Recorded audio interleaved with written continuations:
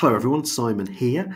Welcome to another special episode of Philosophy Takes on the News. I've been away for a little while. That's not because I don't love philosophy and I don't love the news and I don't love you. It's just because I've been very busy. One of the things I've been busy doing is organising a big event on philosophy and comedy, which we held recently. Lots of philosophers and comedians and other people came together to discuss all sorts of interesting issues, some of which are very timely, some of which are long-standing. During that event, we had lots of debates and talks, some comedy performances, and one thing we did was have a Q&A panel where we had some comedians and a philosopher talking through some of the issues we discussed already at the conference. And we decided to record it. So you're going to hear three comedians on the panel, Daphne Baram, Alexis Dubas and Andy White, and then Julian Dodd, who's a philosopher at the University of Leeds, plus me chairing, and then lots of interesting questions and discussion from the floor. Lots of comedians such as Robin Ince, Rosie Wilby, and other philosophers such as Lucy O'Brien, Piers Benn, Graham Forbes, and quite a few other people as well. So it goes on for about an hour and a quarter. I have edited it a little bit. There's no music breaks, but there are various questions. I hope you all enjoy listening to it. I will point out that at some point, some of the language is a little bit fruity and sweary. There's also some serious things that we discuss, as you might imagine. We talk about comedy and free speech and comedy offence. So there's mention of various people who've been convicted for various offences who are comedians or entertainers who've been in the public eye. I hope that won't stop you from listening. Also, because we're dealing with a big room and various microphones, we did try to work out the sound as best we could, and I've edited it as best as I can, but you'll find that some of the sound dips in and out every so often. I hope that doesn't spoil your enjoyment either. Anyway, here we go. You'll hear crowd noise at the start, and then we'll introduce the panel, and then we'll be off with our discussions.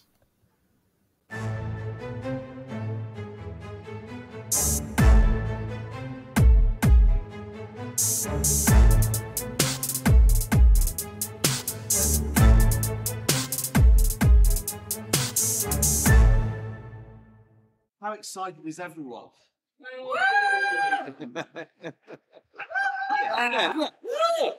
Pumped up! Right, so we better introduce everyone who's going to be on the panel. We have got these mics here, panel, as well as these things here. So nice to be with you. I'm Simon Virgin, as always. We also have on my immediate right. Oh, I thought you were doing the intro. Sorry. Oh, thank you. Yeah. Daphne went straight for the crotch grab from the mic on Andy White's lap. So, Alexis Dubas, hello. Sometimes known as Marcel Lucon, and a few other guises. But yeah, stand-up and character comedian. Hello, my name's Andy White. That's all I'm known as, and I am also a comedian. Hi, I'm Daphne Baram. I'm also a comedian. I'm also a PhD researcher at Lancaster University. I'm writing about immigrant stand-up comedians. I'm Julian Dodd, and I'm just a philosopher. Right, thanks everyone for being here and for panel taking this on. So this is the Philosophy and Comedy Conference we've been having at the University of Kent, and a range of events we've organised over the last few years thinking about philosophical questions and other questions about comedy. And we've had a few sessions already, and I thought it might be good just to raise some of the questions we've had, that people had in their talks and debates, and also we've had from the floor. So we had a starting session on comedy and free speech. There was nearly a punch-up. Do you think comedians can joke about anything they want to?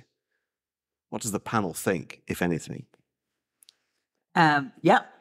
It's a short answer for a change. Yeah, I think comedians can joke about everything they want to, but it's their attitude and where they're coming from at the subject that would determine the legitimacy with which the audience accepts it. So, you only ever hear people saying, oh, why can't we just discuss race? Discuss race means, why can't I just be racist on stage? So I think the question is not what you can discuss, and not whether you can make jokes about rape or about Holocaust or about racism, but how do you put them, who's at the back of them. I don't want to sound naff, but it is at the end of the day about whether you're punching up or punching down or punching sideways. Anyone else? Yeah, theoretically, you can joke about anything, but I think the more interesting question is, what are the practical constraints upon that, and what have people experienced in relation to that? I've had practical constraints in relation to what I can say. For instance, I do a wide variety of gigs. There are certain things I would say in front of a group of stags and hens that I would not say at a children's comedy afternoon. And you should try it. You should try it and see how it goes. Well, it's funny. It's funny you should mention that, because at my son's school, I do an after-school comedy club, and it's for 11 to 13-year-olds. And I think, well, I got to tone it down. And then one of them came out with a joke to me that they've been using in the playground. It's how do non-binary ninjas kill people? They slash them. This is brilliant, isn't it? It's brilliant. And they're telling this in the playground. So there's all sorts of nonsense about, oh, we must protect children's innocence. Their brains will be frazzled. And they know about these things, and they're able to come out with brilliant jokes like that, which is amazing to me. But also, usually this question is raised in relation to, you can't say anything these days that's offensive, and it's usually made against people from a woke perspective. Oh, you can't say anything that's not woke these days. And I don't know what anybody else's experience was, but I remember immediately after the Queen's funeral, oh boy, there were a lot of things you couldn't say then. In fact, I did a gig in Dorking, at the Screaming Blue Murder gig in Dorking, at the theatre there. And it's a council-run venue, and they were told, we're going to have the gig go ahead, but it can only go ahead on the proviso that nobody says anything about the Queen's passing. Not even jokes, not allowed to even mention it. So, constraints can go in various ways. And also, I don't know if anybody else had experience of doing cruise ships. You've done cruise ships. Last month for the first time. You did one last month. Yes. Yes, I did one a few years ago for the first and last time. Know what you're on. And yes, I did find what I said offensive, even though I was trying to tone it down. And I thought to myself, this cruise ship I was on, it was 3 times the size of the Titanic. So technically, I was less popular than an iceberg. So but that's all I've got to say on that. Thank you. The imagery. And you've brought back, the imagery of the cruise ship gig I did, which I will not talk about. But yeah, I remember, the night of the Queen, the Queen died in the afternoon, I believe, didn't she? Or it was announced in the afternoon. That evening I was doing a posh gig in Gloucestershire. I was hosting a cabaret night where, again, we were told very much not to reference that. And a magician was one of the acts on who came on and, as part of his act, burned a £20 note, or supposedly. And there's no way I was not letting that slide, burning an effigy of the Queen at a gig where we were not allowed to mention it. How could I not? So and it went down as well as you might expect. Magician got away with it. I didn't, for mentioning it. But comedians can and do say anything they want. I take umbrage with the nights that are supposedly the anti-woke nights of sort of going that these are the people saying the things that you can't say. And I've seen sort of sets from those nights, and they're actually like, there's a lot of comedians on there that regularly play the circuit and sort of pretty much do that anyway on the circuit, thereby not only negating the premise of the night, but also it's losing its shock value by doing it at that night. Whereas, what they do on a regular comedy night, they'll do almost the same set and elicit much more of a shock value, but still not be cancelled from those nights. So anyway, that's my 2 pennies worth on that. Thanks, Alexis. I have to say, Andy, that joke from your kids' school, that's probably the funniest thing I've heard all weekend. Julian. Thank you. Yeah, I mean, I guess we need to distinguish, as it were, the question of can you actually do certain material in certain contexts? Will your run be kind of brought to an end? Will you be re-engaged? That kind of question. From the question of whether you ought to, and I think that's possibly the more interesting question for a philosopher. And I think you're absolutely right, Daphne, that it depends how the material enters. Well, it depends how the subject enters the material, right? That's the crucial thing. But other things too, it seems to me, that as has come up in some of the sessions, that you have to tailor what you do to the audience, as Andy has pointed out. But also, it seems to matter who the teller is. That we tend to think that certain material is acceptable to be delivered by some people, but not others. We bridle at non-Jews telling Jewish jokes, for example. And it seems quite rightly so. But also something that's come up is time. Time seems to make a difference. So, I don't think anybody would object to somebody telling a Black Death joke, but, a Holocaust joke is a different matter. We're too close to it. That kind of question kind of comes up. I think you can, well, I know actually for a fact that you can tell a Holocaust joke. But I think, again, as you said, it depends who you are, but it also depends, again, where are you coming from? Are you trying to say something anti-racist, something universal, or are you just trying to, Adrienne Truska did a whole show about rape jokes, where she was doing it with her whole bottom bit was bare. It was a very unique show in which she was talking about her own experience. It was a funny show, but she kind of came from a place where she was sort of, there was a thing of permission with comedy. You need to get an inexplicit, but very clear permission from the audience to talk about what you're going to be talking about. And the more you frame in advance who you are, what you're going to say, you sense whether this permission exists. And I think this is why we have in comedy this idea that you have to get it out of the way by explaining who you are.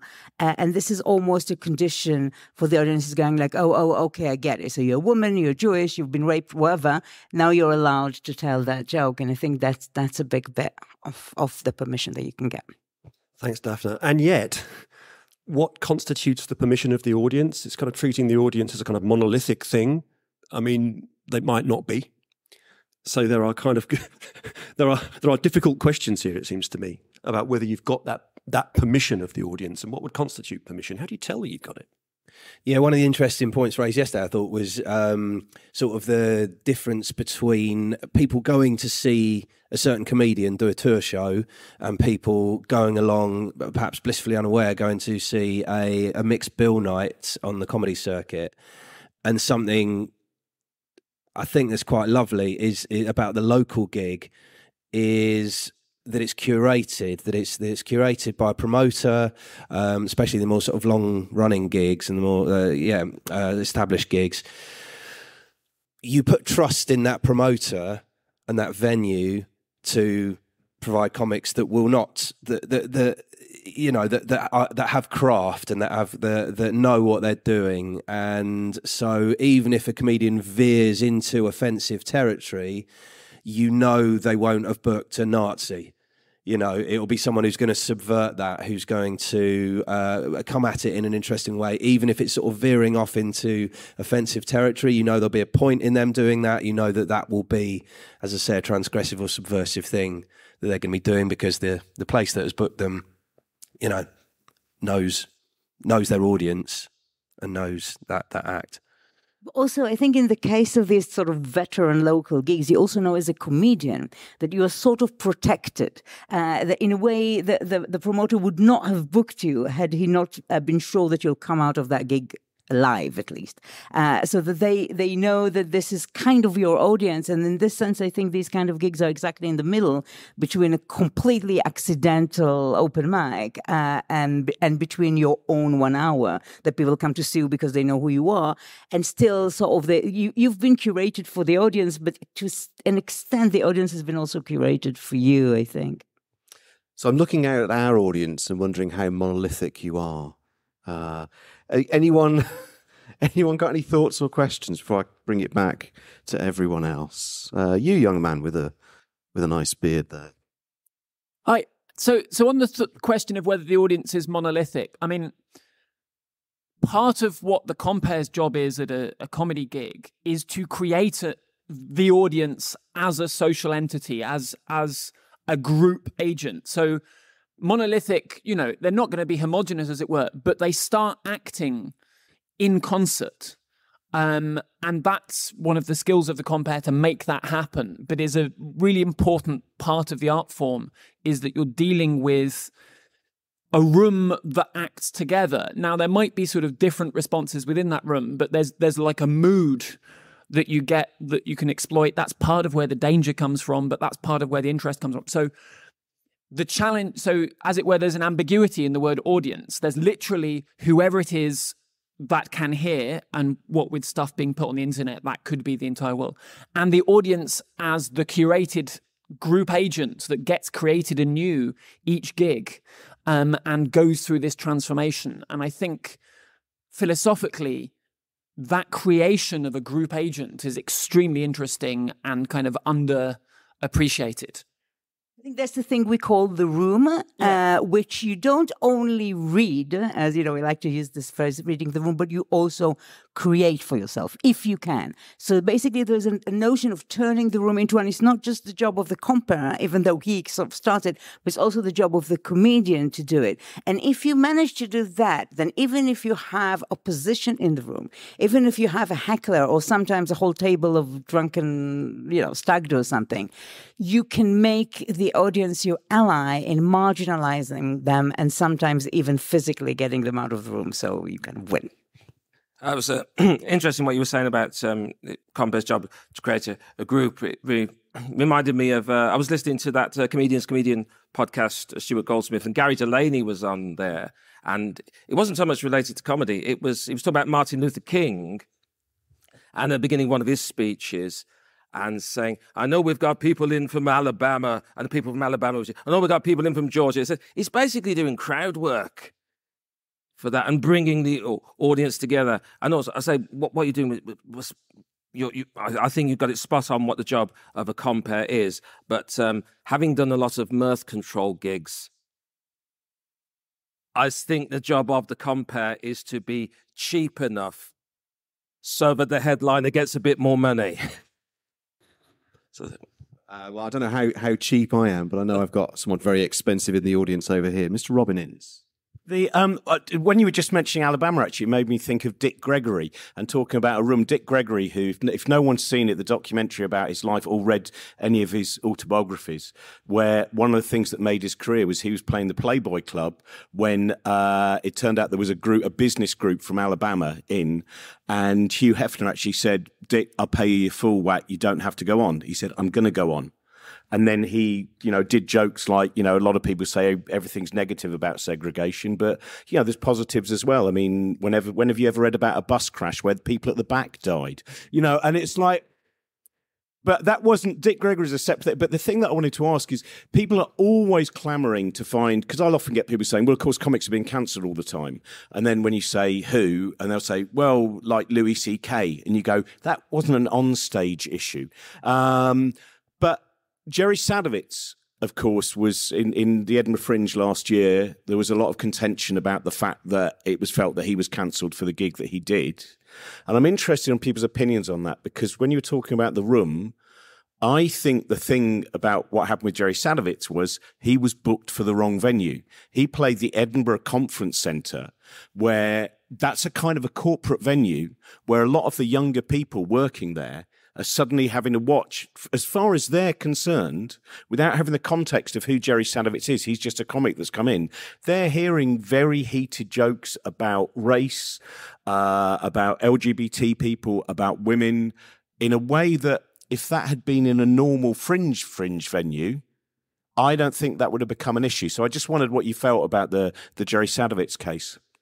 Well, Sadowitz, that was a really interesting one, wasn't it, last year? Because he was defended by both the left and the right, which is a really rare case.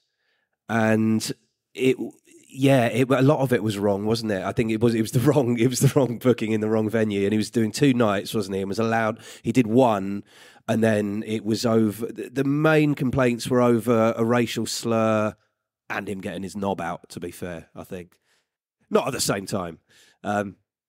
He's a craftsman, but it was I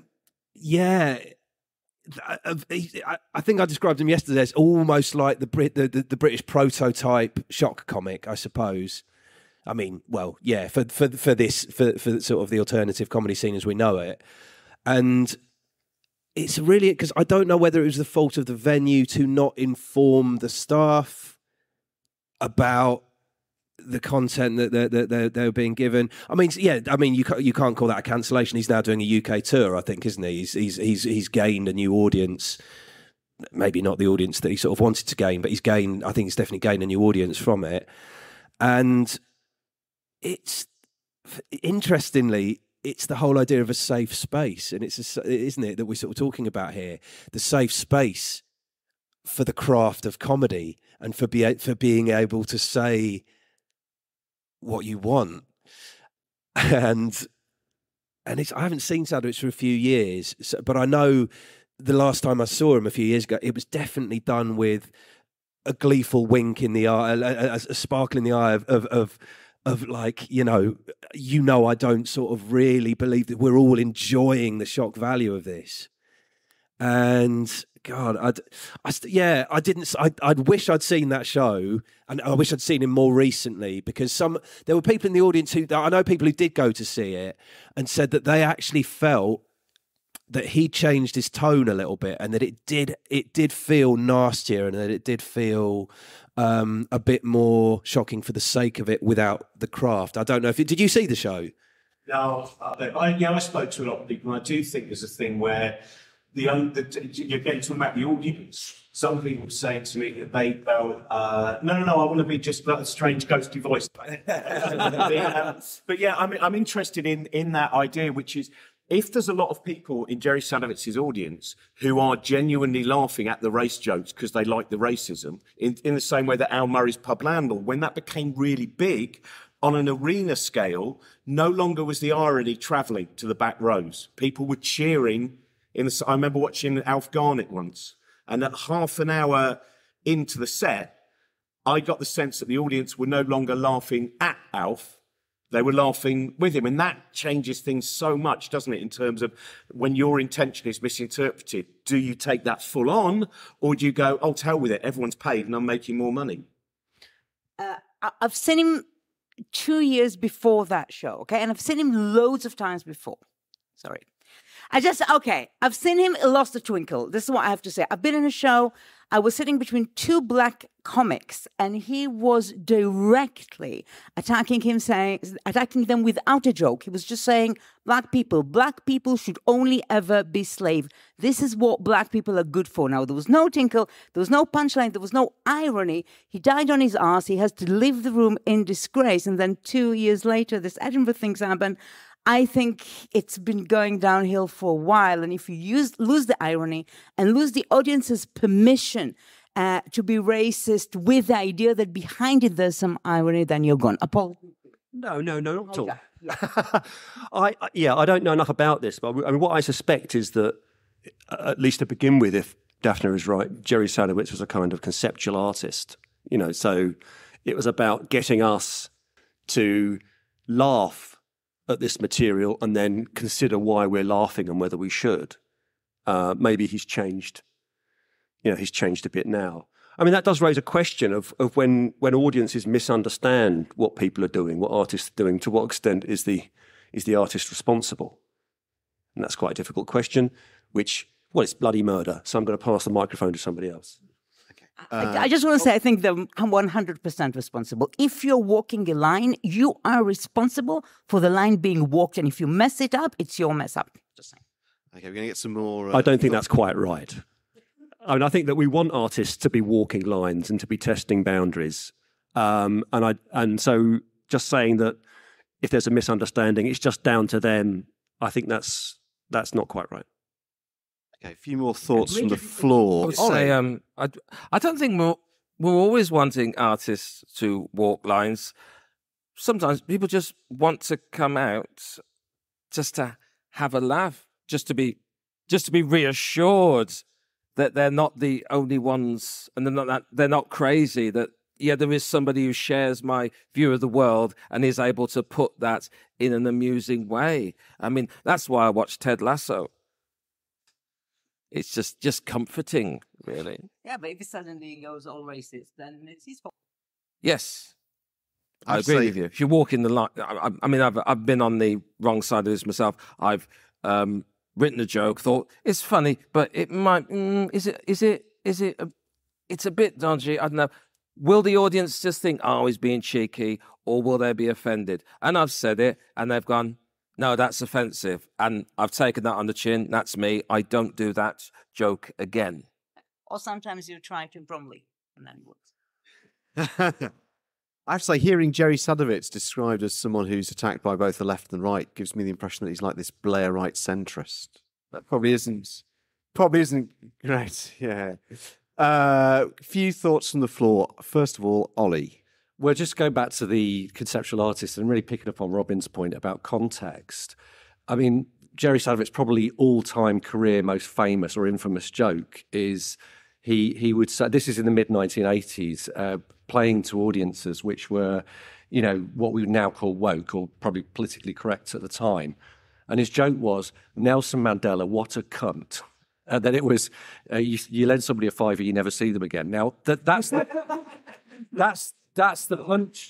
punchline. But Nelson Mandela, what a cunt, is a precision joke because it's taking a very revered figure and using a word that's totally unacceptable at the time, not just because of the rudeness, because deemed to be, within the feminist culture of the time, deemed to be misogynist. So it's a very clever joke. And allegedly, Nick Revell, another comic, suggested to him as a dare, I bet you wouldn't dare say this. And it precisely picks up on Julian's point about it being, in a way, a conceptual artist thing. But the thing is, the problem is, as soon as you take it out of that context, that joke changes its meaning, or it could do. And, along the lines of Alf Garnett or whatever. Yeah, so I think context is hugely important in determining meaning. That's my point. Thanks. And Rosie Wilby. Oh, yeah. Well, I was just reminded when Andy was talking about when we have children at gigs, and I see so many comedians go, oh my God, there are kids here, and get into a real flap and panic, but then do their normal set anyway. And the parents start to look nervous, but it's usually fine. And I was doing my show about breakups at a festival where they'd got a little box where people were putting in their breakup stories, and the winner of the funniest breakup story, which I had to judge very much on the hoof because the people were putting them in during the show, was going to win a signed copy of my book. And I was reading this story out, and it said, or I thought it said, when I was 61, got divorced, and then it went on. And it turned out that when the winner came up, she was actually a young child, and she was saying, when I was 6, I got divorced. And she was actually using this very mature language. And I think you're right that we do get way too nervous about children and what we think will be appropriate. Also, I was interested to pick up on what Alexis was saying about clubs curating the bill, which obviously, yes, largely that happens. But how do they do that? Without sometimes people who are going to do stuff that falls outside what that club deems suitable, acceptable for their audiences. because comedians are changing their material all the time. I mean, I gig a lot at a club in South London called the Poodle Club, where Karen, who runs it, has a very specific atmosphere that she's trying to create and curate. Very sort of feminist, inclusive, queer, positive atmosphere. And I have seen her when she's booked a kind of straight guy who's being a bit blokey, really pulling faces and looking at me like, oh my God, his video wasn't anything like this. So I'm just wondering how that is a sort of foolproof method, and particularly perhaps with newer acts who are doing, maybe Karen's giving them a 10 minutes in the middle or something like that, where they might come and do something completely different to what the promoter is expecting. So I'm not sure it's completely foolproof. And also, we can all, even those of us like me, I'm guilty of trying to be too ridiculously politically correct and falling over myself to bit, and sometimes I lampoon myself for doing so. But we can all mess up. Even if you're someone like me who's terribly British about and trying to always say the right thing. And I was comparing a cabaret for apples and snakes, who are this sort of very kind of right-on poetry organisation, and I was trying to corral everyone back into their seats, and there was a man who was not looking at me, and I was like, he's not even looking at me, come on now. And I did feel mortified a bit later on when he got up with his white stick, and he was blind, and I was sort of then trying to make up for it and sort of helping all the disabled people out of the venue, but I actually was sort of pushing this guy along in his wheelchair and actually ended up wheeling him down the pavement very, very fast and trying to hold on to him. So I think I can be too guilty of trying to do and say the right thing, and we all mess up. So I think we mustn't try. I think I try too hard to try and always say the right thing. But what the hell is it? What the hell is that? And I love the comedians that do push those boundaries. And I suppose sometimes because I'm trying so hard to say the right thing, when I say the wrong thing, then it can be quite fun, and I can make fun of myself and my own ridiculous liberal values, and how I'm trying too hard to be PC. But yeah, really interesting thoughts, everyone. Thank you. Actually, we are doing a kids' version of this in about 2 or 3 months' time. We're going to get Jerry Sadowitz to headline. Just picking up what Rosie was saying, and then something Andy said earlier on, when Andy said, he tried a joke, it just didn't work, moved on. I was wondering if you've got any other reflections, examples of that, where you've kind of thought, that's a joke that I tried, it didn't work, and whether it was self-censorship or it was the wrong laugh from the audience, something we've talked about, thinking about Robin, about Al Murray, and what sort of example of that. And Julian, have you tried any philosophy material, you thought that didn't work, I'm just not going to always... A story that I used to tell in a show, and that was about my experience as a human rights lawyer in the West Bank. And it was about, one of my first clients was a failing terrorist, and it was just trying to bomb one bus after the other, and nothing happened, nothing exploded. It was a bit shit at what he was doing, and eventually the bomb, it was pre-suicide bomb, as the bomb exploded in his hand while he was on a bus on the way to the bus stop that he wanted to explode, and he lost it was a bit of a manicure sort of incident, and this is what got him caught. And the story, it's quite a long story. I used to tell it as a part of a show or in storytelling gigs, and nobody ever laughed. And I swear to God, it's a funny set, but people were like, what is going on here? Who's the butt of this joke? Is it the terrorist? Is the terrorist the hero of the story? Is this woman, she's Jewish? Can she tell this story that is basically making fun of a Palestinian terrorist who's not very good at what he does just because he's not very good? And so the moral ambiguity of the story that was supposed to be the conceptual brilliantness of it, in my opinion, basically made it fail as a comedy. So people would always come at the end of the show and say, wow, this was a brilliant story. This was the best bit of the show. And I was like, yeah, but why weren't you laughing? Because for comedians, the only reward is laughter. So if you didn't laugh, it means you didn't like it. But people were like, no, we liked it, all right, but we just we didn't know where to laugh. So I think sometimes, and I reconsidered, I took it off the show, and I used to take it to storytelling gigs where you don't have to be funny. But as comedy, it was just not working. Now I keep thinking, maybe it has to do with my skills. Maybe in 5 years, I will manage to bring it back and tell it in a way that will be funny. But I don't know. Can I just say something about offence?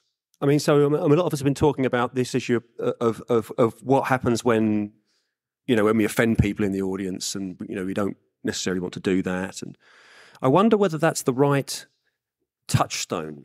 So, I mean, for me, because people can be offended when they shouldn't be. So it seems to me that what matters is not whether the material offends people or not, but it's to do with its content. Does it kind of, does it sort of express hatred of, or belittle, or silence, or misrepresent marginalised people? You shouldn't do that, it seems to me. But offensiveness is it seems to me to be a crude measure of whether you're doing that. I think that we just need to focus. I'm not a comedian. We need to focus on our material rather than necessarily just thinking always of the effect that it has. And of course, I think we should also realise that sometimes it can be good to be offended. I think that Rebecca was coming to kind of saying something a little bit like that. I mean, it can be the beginning of a process where, you're offended by something, and then you go home, and then you think, why was I offended by that? And it might actually be the beginning of a process by which something which you thought was wrong or impossible kind of opens up as a possibility for you. I don't think we want to rule that out. Gabby. Hi. Thank you. So one of the things that's just come to mind is, to me, it's not just about offence, it's how people respond to things. So I'm part of the Stand-Up Comedy Society here, and one of our policies is that whenever we workshop as a group, we always check at the end if there was any sort of dodgy joke. Like, we always check that it landed right in the room. And we also do trigger warnings, and trigger warnings aren't necessarily about offense, but it's about certain topics that might make people feel a certain type of way. So I don't just think it's about offense, it's about bringing up a certain topic in a certain way that people might not expect. And again, I think it goes back to what Daphne was saying about the intention behind it, because some people are going to get triggered just by the mere mention of something, but other people are going to get triggered if it's mentioned in a certain way. So I think perhaps it's wrong to focus on offence as like this buzzword, but I think it's important to think about our intentions and how we make other people feel. Isn't the trigger warning in itself some kind of a focusing on the offense? Because that's the idea. If you come in here and you hear this thing, you might be offended, rather than on, I think it's okay to say we are not a racist and misogynistic comedy club, but I think the trigger warning of a comedy club is at the door of the comedy club. You walked into a comedy club, you might hear things that you don't like saying.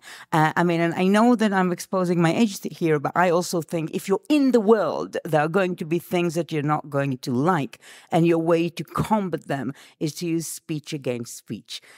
So I know it's a bit old-fashioned, but as a woke comedian, maybe I can say that. I'm going to move us on to a different question. So yesterday we had a session from Julian Bagini, who isn't here. He had to go back home because he's terrible at managing his diary. And he gave a talk, which is basically, is comedy a form of philosophy? And he was trying to motivate the idea that it was, and he had a range of examples, many from The Simpsons. I'm just thinking, any reflections on that from people? So is comedy a form of philosophy? Do you think that, obviously it's different. You might be doing some different things, trying to get a laugh rather than, but is there some kind of connection between, philosophers trying to reflect on things and trying to bring things out and get us to see things in a certain way, what comedians are doing? Any thoughts on that one? Well, thinking about Socratic dialogues and that. That was a sort of form of stand-up comedy. It's something that style of things is something I try to bring into particularly when I'm comparing and I'm talking with somebody, and then they'll say something, and then I'll try and find something ridiculous in what they say. Recently, I was doing a gig up north somewhere, Darlington it was, anyway, Darlington, and I was doing my thing. And somebody shouted out, "Nothing you've said is funny." So I thought, well, I'll do a bit of Socrates here then. Okay. so just say, okay, it's not funny. Well, what would you rather I talk about? It says, well, why don't you talk about something sensible? And I said, yes, because that's exactly why we come to a comedy night, to talk about things that are sensible. There's a woman here who works in HR. Perhaps she can talk a little bit about the sexual harassment policy. We know we're going to go on insurance. Perhaps we can talk about an insurance policy for you, sir, because I think you need it. So to do that sort of Socratic method on that sort of has helped me out. Perhaps it was one of the more useful things I learned from studying philosophy. But yeah, it's a form of philosophy because you sort of looking at things and picking apart the assumptions of things. I remember when I was first reading about Bertrand Russell and talk about the difference between the logical form of a sentence and the grammatical form of a sentence, and you look through the assumptions that are in a sentence and analyze them. And it reminded me of there's a book, comedy writing book by a guy, Greg Dean, which a lot of stand-ups first practice on. And he does that. He says, right, here's a sentence. What are the assumptions behind this sentence? How can you explode them or look at this sentence in a different way? So yeah, it is a form of philosophy in that sense. Well, stand-up's sort of the combination of the Nietzsche's Dionysian and Apollo, isn't it? It's the thought and then the chaos all combined. It's the jester that is also sort of almost posing as the king, I suppose. So you've got that lovely dichotomy that you get in a lot of sort of, I suppose, like Western philosophy and a lot of moral philosophy of the comedian acting as the fool, but actually being the one that guides us through life. Any thoughts or questions? Lucy O'Brien. So I'm going to just say a really boring thing to start with, which is no. It's a classic kind of. So is X a form of Ying? That's the form of our question. And comedy it's a bit like sort of saying, is music a form of philosophy? Comedy is a huge variety of human activity. I mean, I'm not quite sure how one would define comedy. Similarly, I'm not sure philosophizing has very, very many different forms. So I think it's just clear that comedy is very rarely a form of developing a modal logic, right? So there are things that philosophers do that just aren't going to be reached. But so I think our question is really, and it's also a kind of form of, there's a philosopher's tendency that I obviously have also fallen to, but that we're going to make everything what we're doing. And we should there are some forms of comedy that are just not. They're political agitation. I mean, of course, some people think philosophy is now also political agitation. But so I think there's lots of comedy that is not philosophizing. So our question is, are there forms of comedy?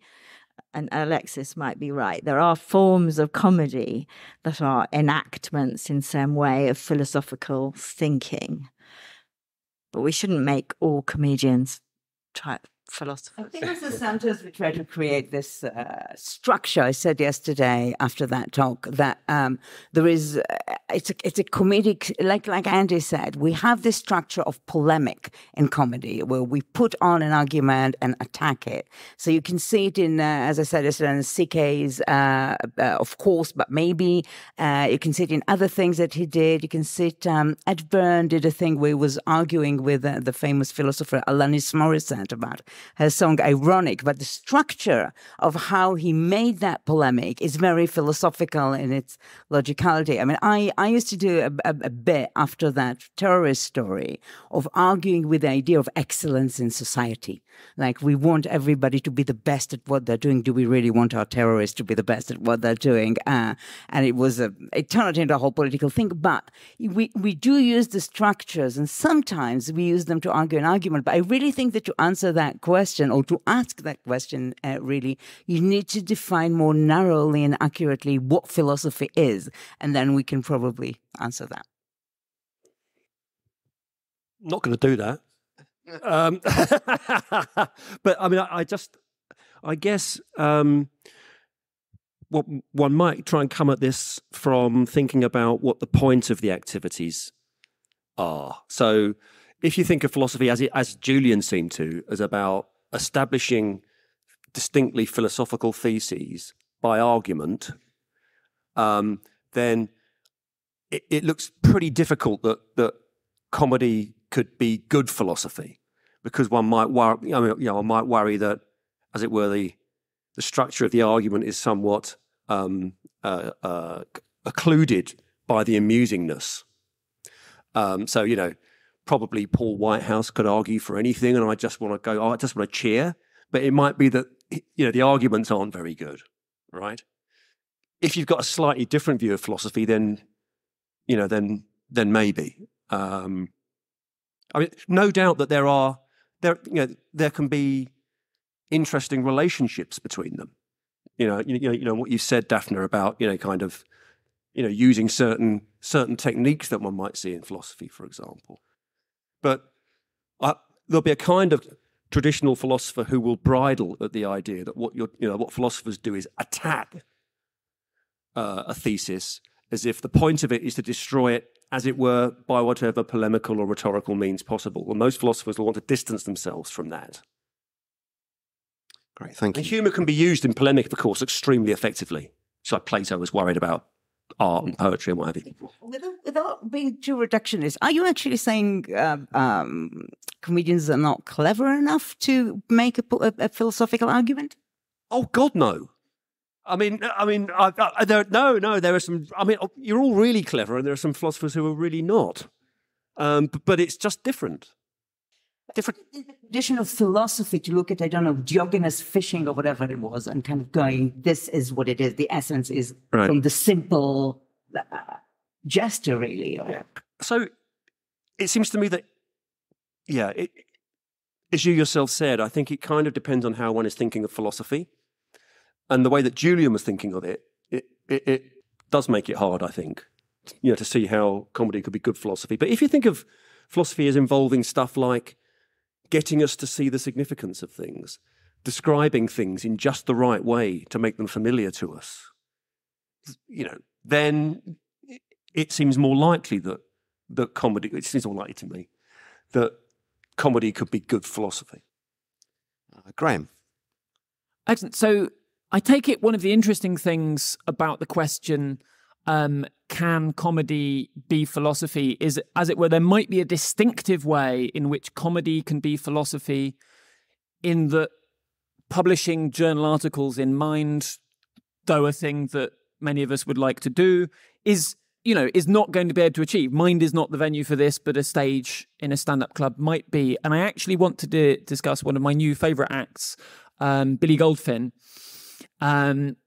because I think we saw something distinctly philosophical about a goldfish who couldn't remember enough to get to the punchlines, but the punchlines landed some. And I genuinely think there was an interesting point about language, like a philosophical point about the nature of language that was being made with that set. So I was wondering if anybody has any comments on the work of Mr.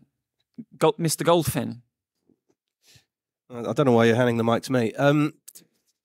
It's Bobby Goldfin, by the way.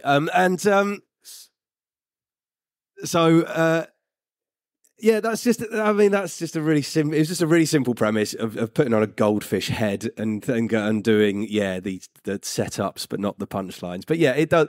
But it's a lot funnier than Alexis has just described.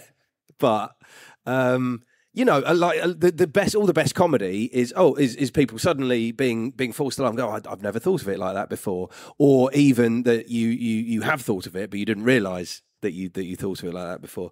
And the whole goldfish ruse, it's just a really simple gag stretched out for as long as I can. I've done about 5 or 6 minutes before. It's really excruciating, but for everyone. But yeah, but again, that just takes a really simple notion of, we know goldfish have a 2-second memory, but it makes it flesh. Sorry, we got someone. I'll keep going. And so I've never had that as a heckle before. Through me. It's a really simple, and we it's a one joke thing, but for me it's the agony of seeing it played out, like for as long as we feel we inhabit the golf. It's Nagel's, what, you know, what is it to be a bat? Yeah. So it's, there we go. Well, it's oh God, interspecies comedy club, you know, going on here, and we don't and there's a lack of understanding going, but there is an understanding. So yeah, that's the joy there.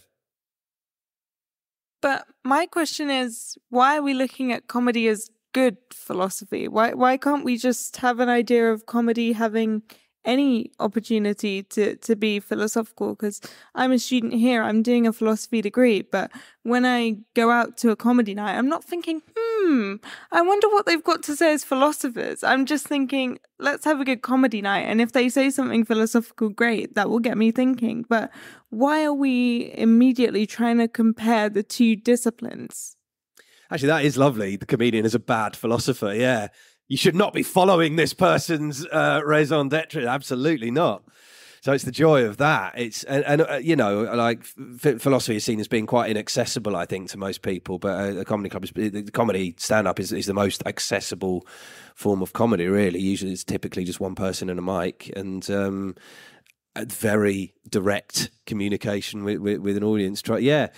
It's play, yeah. So it's, yeah, in a way, it's playing at being a philosopher, but sort of, yeah, in no way wanting people to live by their edicts or their kind of their way of life, their view of life. Yeah. So thanks. I mean, the reason for my asking that question was, you know, if you ask, you know, is comedy a form of philosophy, but it can only be a form of, kind of not very good philosophy. That's kind of bad news for comedy.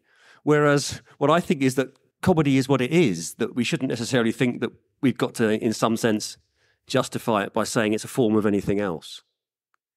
But we can ask big questions. I think if that is what philosophy is about. Can we ask big questions? Yes, we ask big questions and we try to provide answers. And some of these answers are rubbish and some of these answers are actually not very bad. I mean, this is the thing with this format. You just stand on a stage and you can do everything for a certain amount of minutes.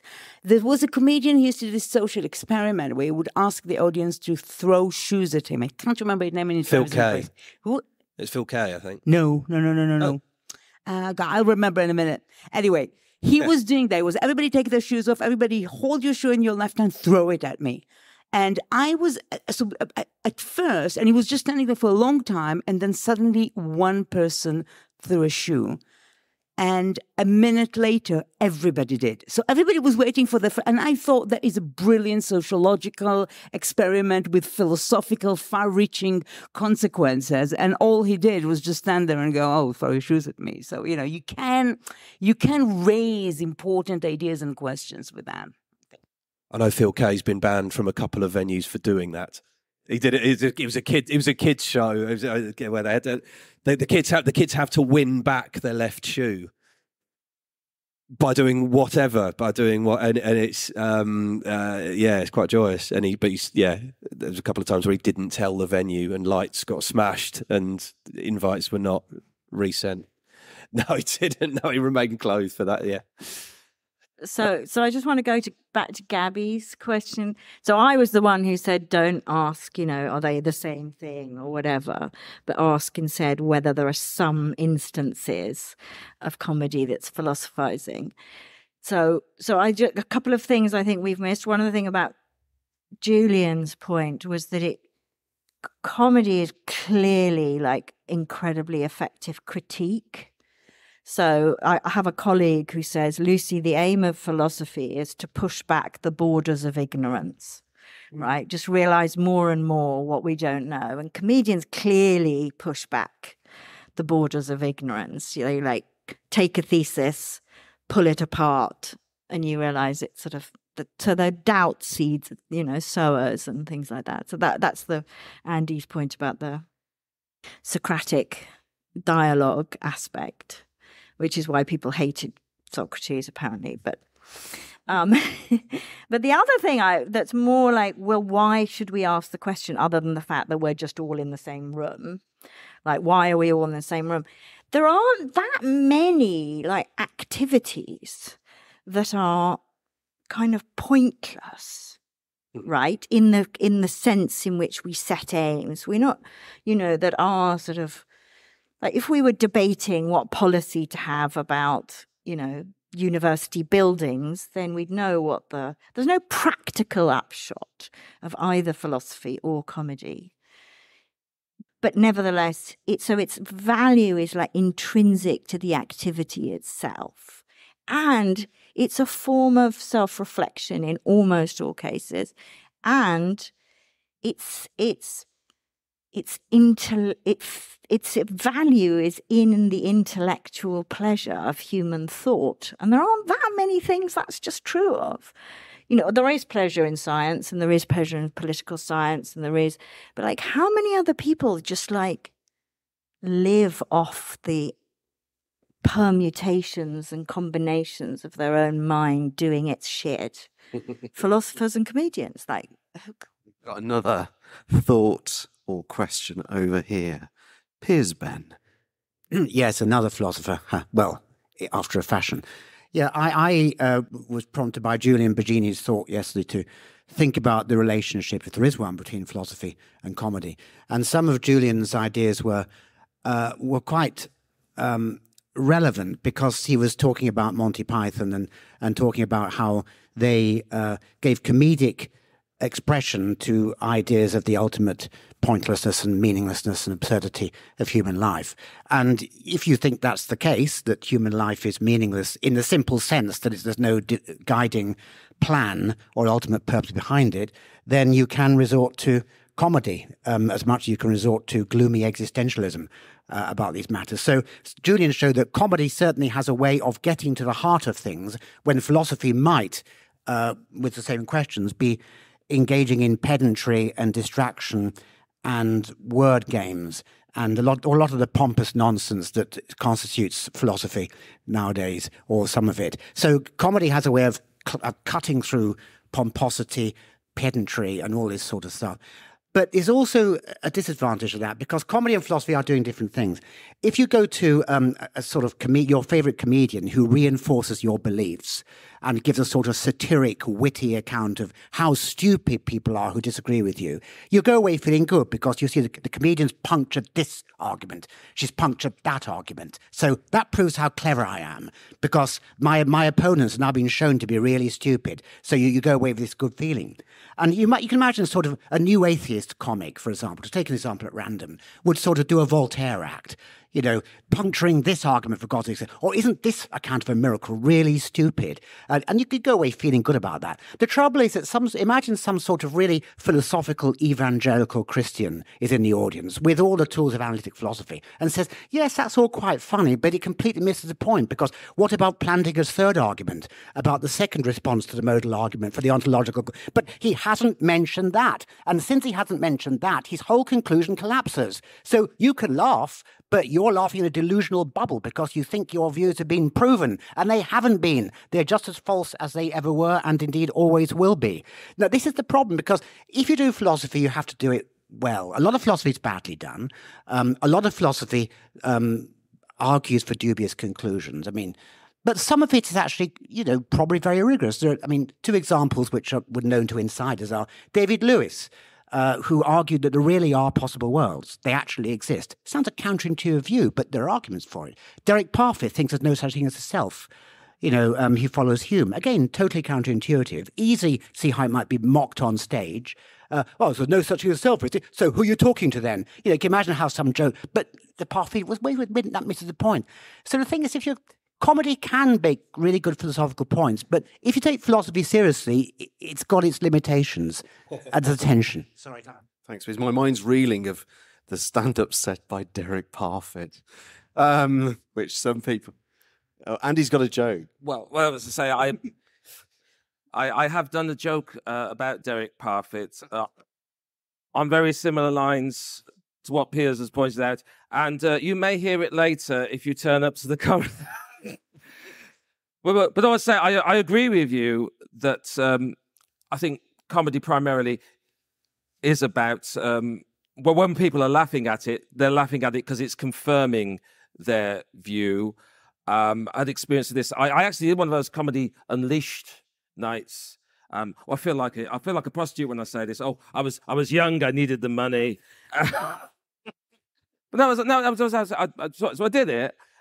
And I did my usual stuff. But I was watching a lot of stuff that I didn't agree with, and it wasn't making me laugh. But at the same time, I recognized, it's doing all the things that comedy does. There's setups, there's punchlines, there's act outs. Technically, a lot of this is very good comedy. I just don't happen to agree with it. And I'm coming back to what's you were saying, when you said Phil Kay, and we're talking about throwing shoes, perhaps it's because this was a philosophy conference, but I thought you'd said Foucault. And so I thought, I knew he was a bit of a masochist in his private life, but... Ben Carter, that's who I didn't know. Yeah. And eventually it gets to the point where he was just standing up there, and the point was it didn't know if the shoe was going to be thrown or not. And that's what gave it the power over him. There's some laughs there from people who remember his writings on panopticons, which is why I'm not going to do that joke later. In the comedy either. And just not totally understood the argument that you made, because you basically said, so comedians would just, the comedy audience would go home and say, okay, this comedian punctured a hole in this idea, so now I agree with it, and this reinforces. Don't you philosophers do it all the time? Just write articles against each other and appear at conferences, and people go to the cafeteria afterwards and saying, this guy was really smart, and he completely destroyed him, just like we do? I mean, isn't that a thing? Yeah, we do all the time. As philosophers, we do have worries about some of our colleagues who are very witty, urbane people, and kind of use that to persuade us maybe a bit too much of their views, where we don't really, we feel a little bit sullied by it. No names, no pack draw. I thought you were about to say me. But you know what I mean. I mean, people who, they we do have this sense that we want to be persuaded for the right kinds of reasons, that the arguments are good, rather than be charmed by someone, or just be moved in our opinions, Or be made to laugh. That's my concern about whether comedy can be good philosophy on a different view. More Wittgensteinian view of what philosophy is, more of a chance, I think. Yeah. Okay, I'm going to move us on and ask just one more question, just briefly.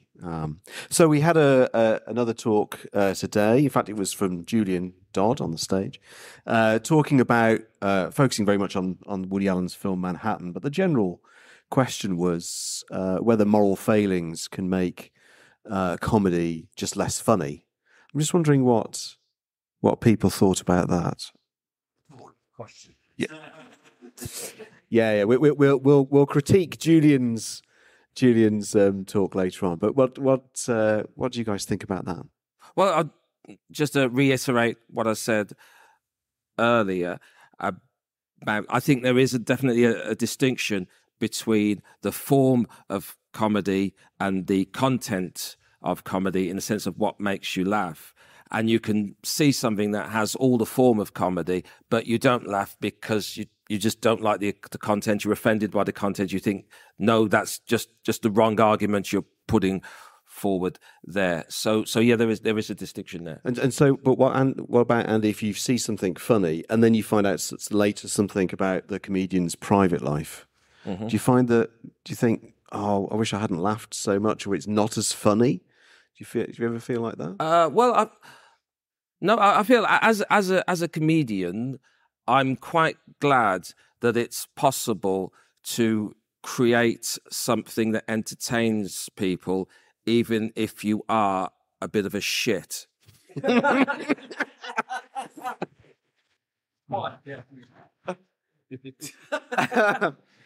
Don't sit on the fence there. Any other views?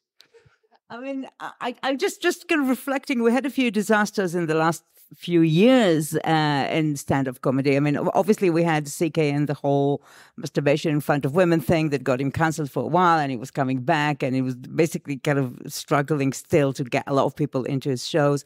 But on the smaller comedy circuit, we had a few things like that happen where people were completely disappeared. There were two cases that I remember. One was that somebody was discovered to be a pedophile in his past, like that he went to prison before he started doing comedy, and he was just beginning to become a tiny little bit successful in the comedy circuit, and suddenly this whole story came out, and he obviously, of course, completely disappeared. Nobody even wanted to think about whether his jokes were funny anymore, because we have this attitude about pedophilia that I don't want to know about that. There was another guy who was running gigs and also was... He did something, I don't know, he posted a picture of another female comedian, and he was quite duly, but also with surprising vehemence, disappeared. So the system also has a kind of a way of regulating itself. Now, whether the jokes of these guys were funnier later than they were before, they were never great, to be honest, but I don't think the joke in itself became less funny, but I think obviously the circuit has a way of regulating itself. I don't know if you guys have seen that, but that was like a Black Saturday on Facebook when this thing had happened. And I can't remember the name. Do you remember the name of this guy who could completely?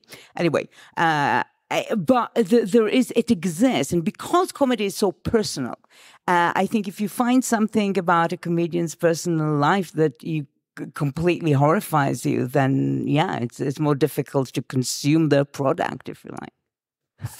Okay, but what if somebody, because I think we're making our lives easy when we're saying, oh, this guy's a shit comedian and that guy's a shit comedian, and they're also pedophiles, not surprisingly. But what if somebody's great? What if somebody's CK? What do we do? Well, we spoke about this earlier. You don't want this person to benefit economically from doing comedy. So, yeah, that's fine. Cancel them. What they're doing is appalling. You don't want to condone appalling behaviour. And there's also sort of recency to take into account. If this person is dead, we can still, and we've got recordings of what they do, and it's fantastic. That's fine.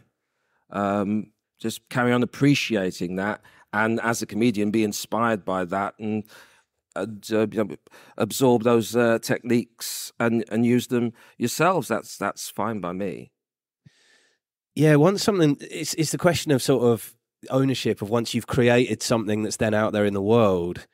I still listen to Morrissey, but I will ignore any news about Morrissey because it will not be good and it will be something awful that he said.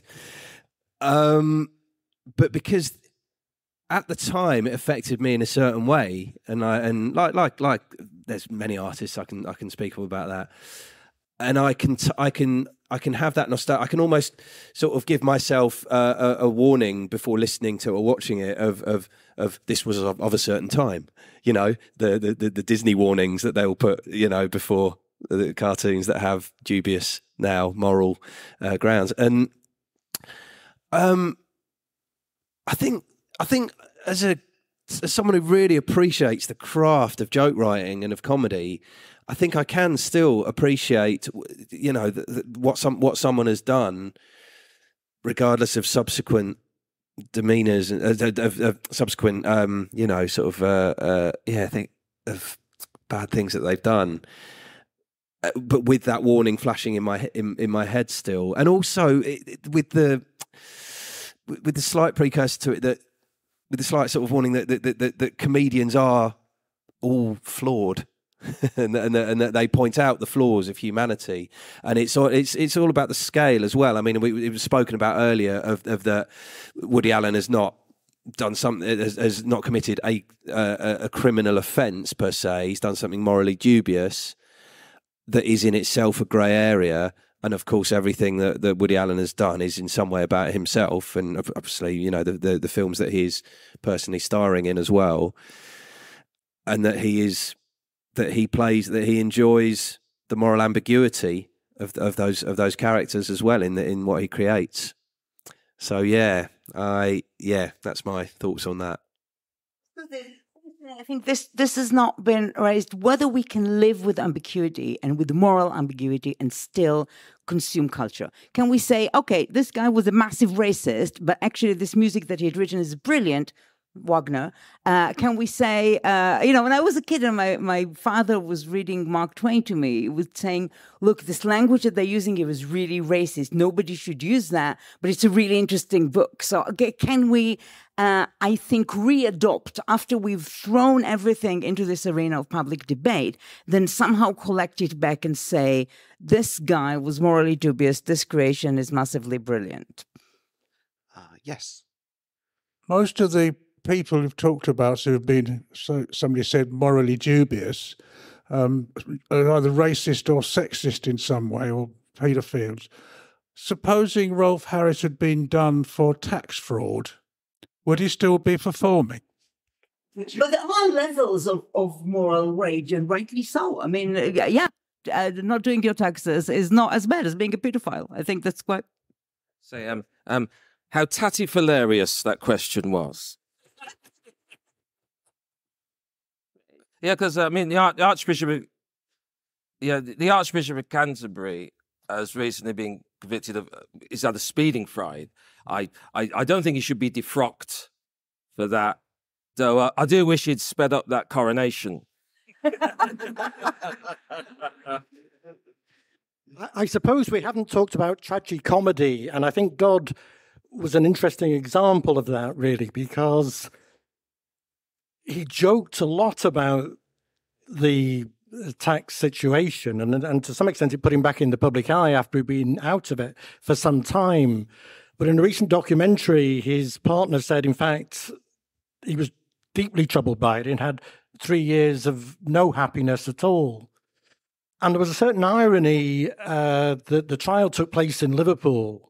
And I don't think Liverpool people were really going to convict Ken Dodd, for tax evasion.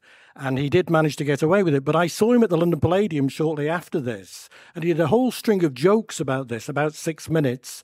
And then suddenly the lights went down and he sang a hymn, Nearer My God to Thee. And it was an incredibly moving moment. And I think in a way it goes back to Lucy's thing about comedy and failure. Dodd was very aware of that. I mean, ultimately, he was an optimist. Happiness rather than sadness was his theme tune. But I think he was aware that, you couldn't necessarily escape one of those things forever. Thank you. This pedophile act that I mentioned before, the one was on the circuit. On the same weekend that the whole of Facebook was raging around it, he came onto Facebook. That was the last time he was seen on Facebook. And he said, I really should have come clean before. I should have said what I've done. I'm now thinking that maybe this could become a really good Edinburgh show for next year. And just... the outrage that he got for it. People are like, you're not coming to Edinburgh. You're not even getting out of your house in London because we're going to lynch you. But I think that idea that you can take what wrong you have done and turn it into art does exist and does prevail. But there are levels of offense there that should be considered, I think. I was thinking of a comedian that I find really hard to watch now. Someone's long dead, but Peter Sellers. When I found out about the brutality, the way that he treated people, if I try and watch a Pink Panther film where I go, look at that man being all silly and knowing it, and I think with comedy, it's quite a tricky one. In fact, Morrissey, I think, is an interesting one as well, because Morrissey was very much singing to us. These weren't just kind of abstract songs. So when you then see the narcissism within him, and so there are certain cases, I think, Sellers, I can't separate It's that thing that if someone's going on stage to say, love me, here's some lovely, funny things, and then you know that they're abusing people, I think that is quite a hard. I'm just going to, hold. And the Louis C.K. thing, I just wanted to add something there, which is not about Louis C.K. himself, but one of the things that I found unpleasant about that case, he was dropped by everyone after it was found out. But as far as I know, everyone knew about that long before. There was a friend of mine who, when she was out in New York doing some gigs, she went, oh my God, I didn't know this about Louis C.K. Apparently lots of comics are saying, I think he's going to have to go on stage and start talking about the fact that he just keeps wanking in front of people because everyone knows. So for me, there was also the immorality of saying, well, suddenly management and producers and companies all go, oh my God, oh, this is a terrible thing. Well, they knew it was a terrible thing, but he was making them a lot of money. And I think that when you find out about those moments of silence as well, that's something that I find. And Louis C.K. is the most annoying out of all of them as well, because I think many of us would agree probably that Louis C.K. is undoubtedly one of the best stand-up comedians of the last I think of the last century. I think he's an amazing comedian. And it was like, oh, not him. I'm fine not listening to Rolf Harris. It's not a major issue. Stuart Hall from It's a Knockout. I wasn't watching repeats of that. But Louis C.K., it was like, I really still want to find him funny. But because we make ourselves believe when we're watching comedy that that person is speaking truthfully to us very often, to know that there is a lie behind that, to know that that is a mask and a disguise, I think can make it a lot more difficult. By the way, I sacrificed myself and went to see him regardless, and he's not that funny anymore. I think I'm going to draw things to a close there, having given a damning verdict on Louis C.K. Thank you all for your questions and thoughts. And we should give a big round of applause to all of our panel. Alex Dubas, Andy White, Daphne Barham and Julian Dodd. Thank you very much.